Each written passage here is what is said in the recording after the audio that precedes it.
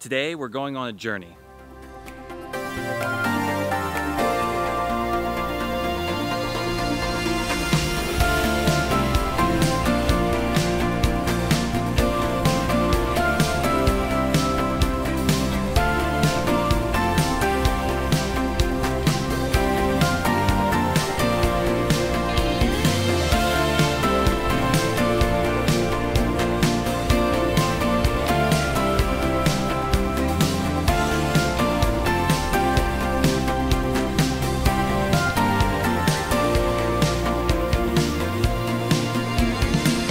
So because I was busy filming and distracted, I got on the wrong bus, and so now I'm dropped off in the middle of nowhere, waiting for the next bus to transfer. I said this was going to be a journey, didn't I?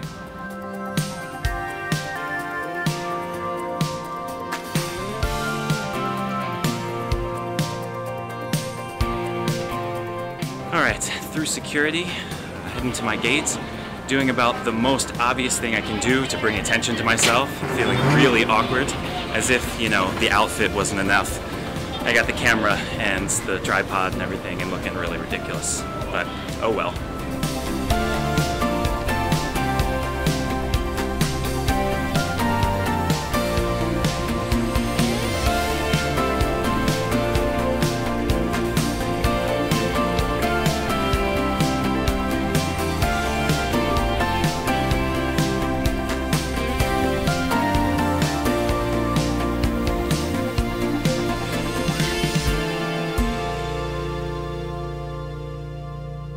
So my gate is already filled with people, and I'm not too comfortable filming around people, so I found this empty gate, and we're gonna have a little talk.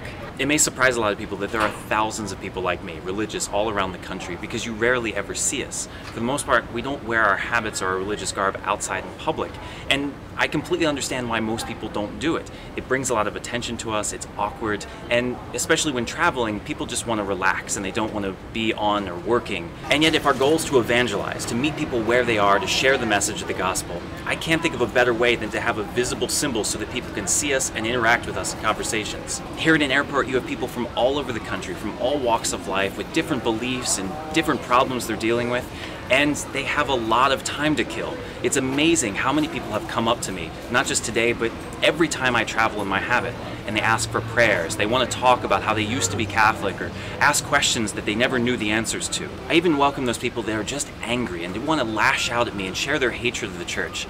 They carry around heavy burdens for whatever reason, and maybe this is the only opportunity that someone will listen to them, to offer reconciliation. I want to offer that. I don't wear my habit so that people will notice me, I'll get attention or special treatment. I wear my habit so that I can be radically available to whatever the needs of the people are. I understand why people wouldn't want to wear it in an airport, especially when you're going on vacation. But for me, wearing my habit is so essential to my vocation because this is what I'm called to do, to evangelize, to be a presence in the world. So case in point, I was sitting there filming and there was this little boy sitting next to me and I could hear him talking to his mom and he was clearly uncomfortable. And I kept hearing his mom say, well, just ask him, we'll ask him. And so I looked at him and smiled and he said, what are you? So we had a nice conversation and he said he wanted to be a Marine when he was older. So I made the analogy that we're kind of like the Marines of the church. We go on mission, we do the things that people don't want to do and we don't ask a whole lot in return.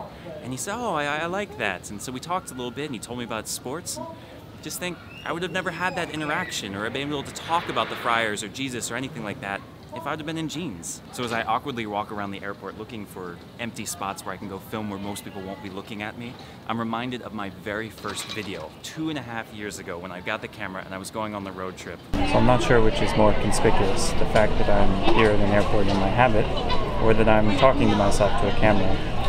I've had some interesting conversations already. One guy came up to me and said, hey man, are you for real? I said, yeah, I'm for real. Real deal. Love it.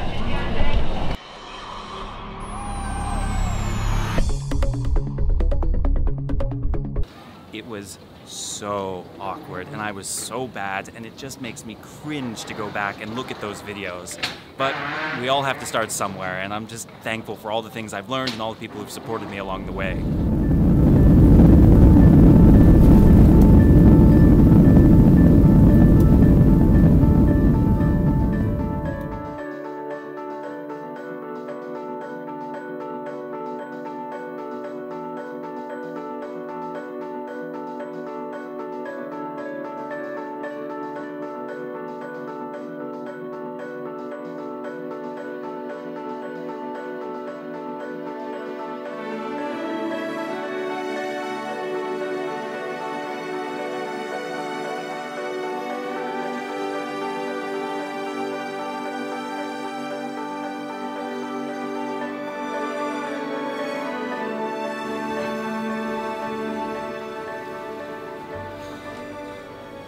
All right.